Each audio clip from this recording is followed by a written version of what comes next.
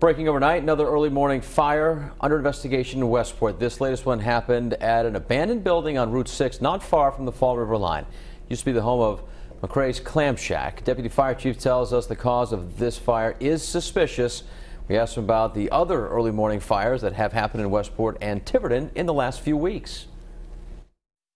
They're undetermined at this time. They are suspicious in nature, and this is just a continuation of the string of fires that we've had in the area. Investigation is ongoing for this fire and the others.